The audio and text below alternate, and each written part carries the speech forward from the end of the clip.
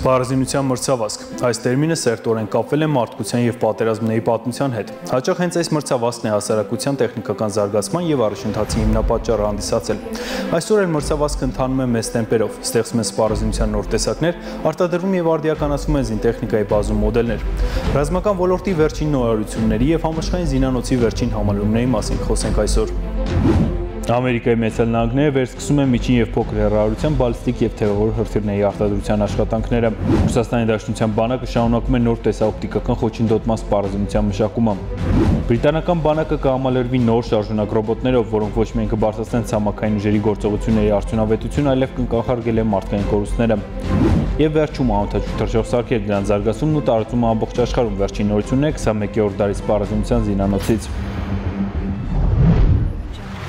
Ամերիկայի Միացյալ Նահանգների կառավարությունը պատրաստվում է վերսկսել միջին և փոքր հեռահարության բալիստիկ և թևավոր հրթիռների արտադրությունը։ Նշենք, որ դրանք հանվել էին սպառազինությունից 1987 թվականի պայմանագրի համաձայն։ Ըստ Aviation Week and Space Technology պարբերականի, ամերիկյան կառավարությունը մտադիր է սկսել ցամաքային արձակման հրթիռների արտադրությունն արդեն այս տարվա օգոստոսից, պայմանագրի ժամկետի ավարտին պես։ Այս որոշումը Արևմուտքը հիմնավորում է Ռուսաստանի Դաշնության կողմից պայմանագրի խախտումով։ Խոսքը վերջին շրջանում փորձարկումներ անցած 9 M729 ցամաքային արձակման թևավոր հրթիռի մասին է։ Դեռևս հայտնի չէ, թե որ հրթիռն են պատրաստում Ամերիկայի Միացյալ Նահանգները արտադրել։ Ըստ Avig պարբերականի նոր հրթիռի հնարավոր տարբերակներ են Raytheon AGM-160 Miniature Air Launched Decoy, Raytheon AGM-109 Tomahawk և Lockheed Martin AGM-158 Joint երկինք-երկիր հրթիռները։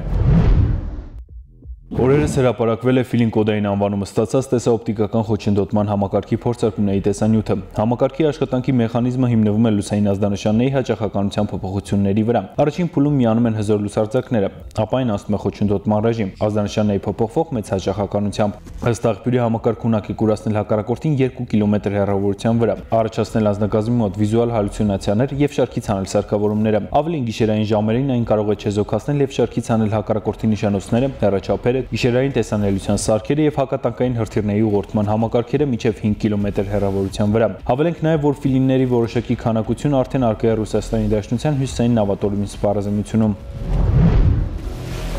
Բրիտանական բանակը կհամալրվի նոր ռոբոտներով, այս մասին հայտարարել է Մեծ Բրիտանիայի պաշտպանության նախարար Կևին Վիլյամսոնը։ Նախարարի խոսքերով Մեծ Բրիտանիան պատրաստվում է շուրջ 66 միլիոն եվրո ներդնել այս ոլորտում։ Ըստ նրա, այսօր մինի դրոնները և մարտական ռոբոտները իրենց կարևոր տեղ ունեն արտերազմական ճակատում, ավելին դրանք հնարավորություն են տալիս բազմակի կրճատել ծախսերը և նվազագույնի հասցնել վնասներն ու կորուստները։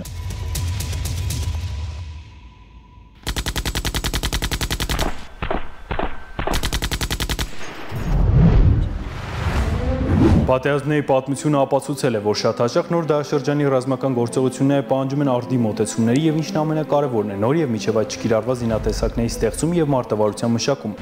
Վերջին ժամանակաշրջանում միտում և հրամայական է դարձել անօդաչու սարքերի կիրառումը բանակային տարբեր ստորաբաժանումների կազմում, որոնք ոչ միայն ապահովում են դիտարկում և կատարում հարվածային առաջադրանքներ, այլ հիմք են հանդիսանում ցանցակենտրոն ռազմական գործողությունների համար։ Ավելին քան հասարակական օդաչու քիչ պակաս քան կործանիչը, հենց այս կարգախոսով են առաջնորդվել XQ-58A Valkyrie ստեղծողները։ Համակարգն առաջին անգամ օդ բարձրացավ մարտի 5-ին և շուրջ 76 րոպե մնաց երկնքում։ Valkyrie-ի թռիչքի հեռավորությունը հասնում է շուրջ 3200 կիլոմետրի, իսկ արագությունը 1000 կմ/ժ է։ Նոր անօդաչու նախագծված և կառուցված է ստես տեխնոլոգիայով և կարող է կրել ինչպես երկճշգրիտ սպառազինություն, այնպես էլ դիտարկման սարքավորումներ։ XQ-58A Valkyrie-ն մասն է Ամերիկայի Միացյալ Նահանգների օդուժի Loyal Wingman ծրագրի, ըստ որի անօդաչուն կիրառվում է կործանիչի հետ և աջակցող ֆունկցիա ունի, կատարելով ամեն ինչ, հակառակորդի ռադիոլոկացիոն սարքավորումների շարքի դուրս բերելուց մինչև նշանակետի խոցում։ Ապագայում այս ծրագրով նախատեսվում է զինել անօդաչուներ արհեստական բանականությամբ, զգայուն ազդակներով և սպառազինության լայն տեսականիով, ինչը թույլ կտա կիրառել դրանք առավել ռիսկային առաքելություններում հակառակորդի տարածքում։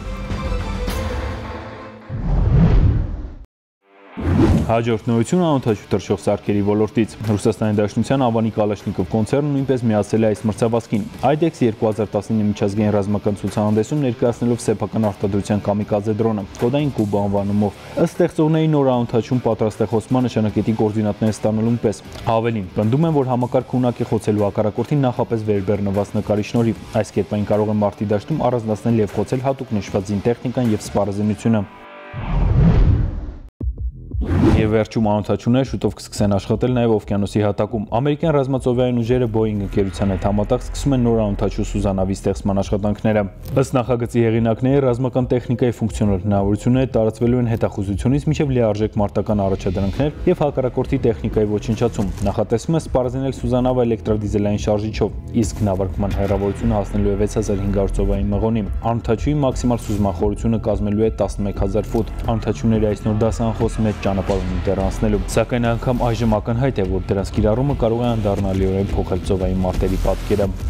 Այսքանն է Զինանոցի դիտակետում հայտնված ռազմական ոլորտի վերջին նորությունները։ Մնացեք խաղաղությամբ եւ հիշեք, խաղաղությունը տրվում է նրան, ով պատրաստ է պատերազմին։